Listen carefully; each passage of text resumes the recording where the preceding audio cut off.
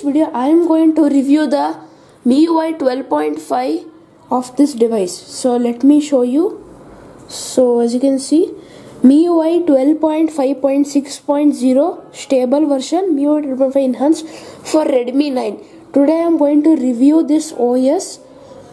So what are the new features and changes in this update? Okay, so this is Redmi 9 and I got this OT update which is Miui 12.5.6.0 which contains Android 11 also. Today I am going to review this update I'm going to tell hidden features also. So what are the new changes? Well, in the notes application you can now make voice notes like this, and the next feature is that in the battery and performance option you'll get now 3 modes: save battery, balance, and the new performance mode. And they have given here device performance will increase. This might increase power consumption and lead to overheating issues. So this is the new mode introduced in our Miui 12.5 in Redmi 9. If you click here OK, it will come in performance mode. If you don't want, click on balance. So this is the new change in Miui 12.5.6.0.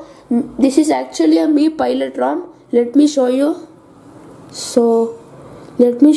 Yeah. So actually it is a Mi Pilot ROM. You should install it via Mi Flash tool. As you can see, Redmi 9 Mi Pilot ROM 12.5.6.0 as you can see. And what are the new changes? Well, first is the notepad, as I told you. The second is in settings option. Now you will get control center 2.0, as you can see here. The old version will be like the old style, like this, but the new one will be like this. You won't get the blur effect now. Sadly, it's removed here, as you can see. And here you can swipe here, go to notification share, and to here for control center. This is the new control center 2.0 you will get, and also you will get the Android R Easter egg here. As you can see, it's nice to play with. So you can disable it now. Okay, so now what is the next change here? In the additional setting option, you will get this new option called DSU loader. As you can see, DSU loader, load a dynamic system update image. So if you click on that, nothing actually opens. I don't know why, but yeah, something new is added into developer option. And the next feature is in the home screen. Now you will get the -1 screen, app vault or Google Discover. and finally in Redmi 9 device you will get the gestures and the buttons also.